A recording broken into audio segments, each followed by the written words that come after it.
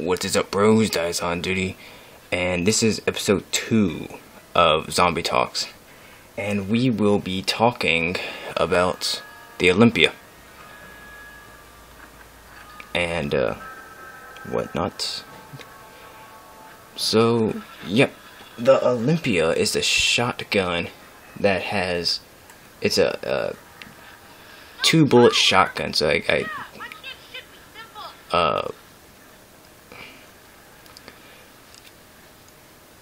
yeah, it's bad. You take 2 shots, you gotta reload. 2 shots, gotta reload. 2 shots, and the ammo capacity is pretty low. So, yeah.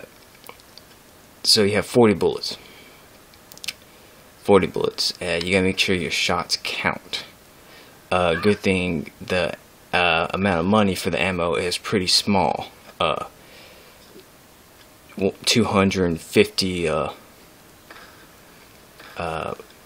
points to restock on ammo, and you know, shotguns are a preferred weapon to use against zombies because of, you know, a big chance of shooting them in the head because the bullets spread out.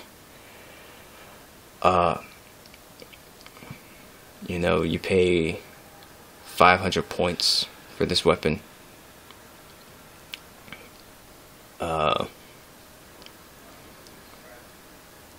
But yeah, it's not that, it's kind of bad.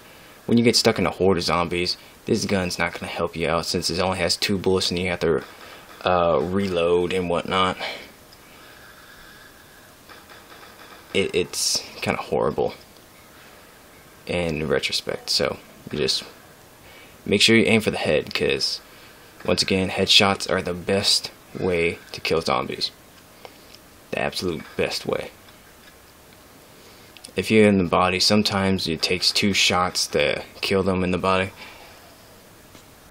And, you know, that's wasting ammo. And this gun is not built for taking out large sums of enemies. And it's definitely not built to hold that much ammo. So, surviving with this gun unpack-a-punched is difficult. It's very difficult. And you see, it's round 3, and I have like 28 bullets. This gun can eat up your bullets like nothing.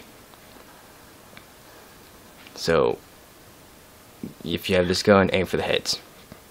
Don't aim for bodies. Don't try to rack up points with this gun. Just aim for the head. And hopefully you will be able to pack-a-punch this gun or buy a much better gun.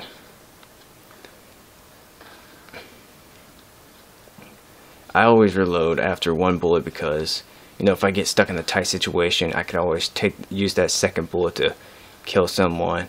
You know, that's a good plan for the Olympia.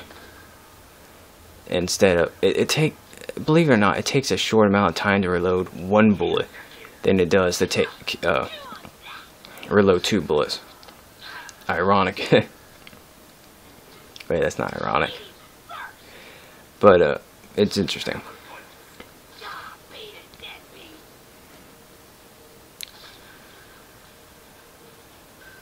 So my plan for this weapon: take 1 shot, reload, take another shot. If you get stuck in a bad situation like I was just recently, take 2 shots and try to get your kills with 2 shots, because, you know,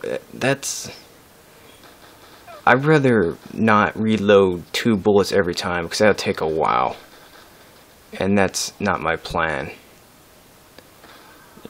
And this gun has quite a bit of range, so I can take a long distance shot, which is pretty good. But, you know, try to get those heads. And you know, I wouldn't recommend try to take long shots with a shotgun, but, you know, sometimes that happens and you get lucky and kill a zombie with a headshot at long distance. But yeah, I'm gonna jump skip to where I pack-a-punch the Olympia. So I'll see you guys then. Okay, bros. Now I'm gonna pack a punch the Olympia.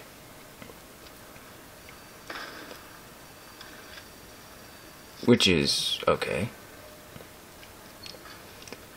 It does boost up the damage, and I think it does boost up the ammo capacity slightly, but you still have only 2 bullets and then rechamber. At least the reload time is faster. And if you don't notice sometimes that okay, this gun is called the Hades. What reminds you when you say Hades, when you think of Hades? The Greek god, I think, of fire, I think. I'm not really good at Greek or anything like that, but it's much powerful, and it shoots a flame in the center of a shell, and it's funny. I wouldn't recommend using the Olympia ever, only for kicks and giggles and whatnot, because, well, it's kind of funny setting zombies on fire with a shotgun. You know, it's the closest thing we have to a flamethrower in this game.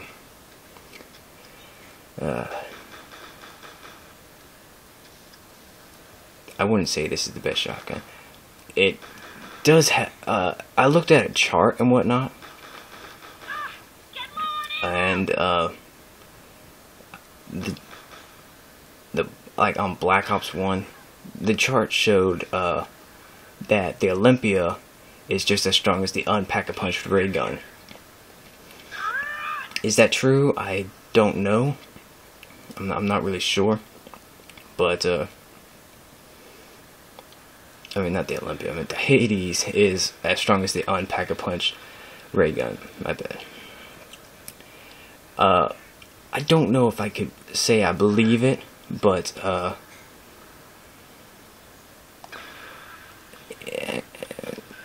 it's strong. I wouldn't use it. Yeah, I kind of got a little interrupted right there. So yeah, this is gonna end part 2 of Zombie Talks. Stay tuned for part 3 and my strategy for transit and diaries to survive at high rounds.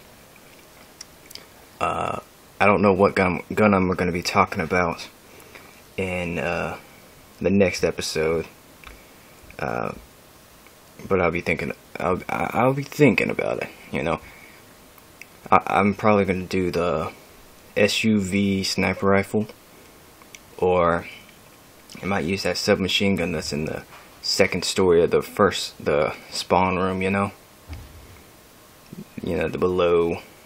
You take the door, you go down the stairs where the couch is. I don't remember what the name of that gun is, but I'll just think about it. Both of those guns are pretty darn good in my opinion. But yeah, like, favorite, subscribe, comment if you want.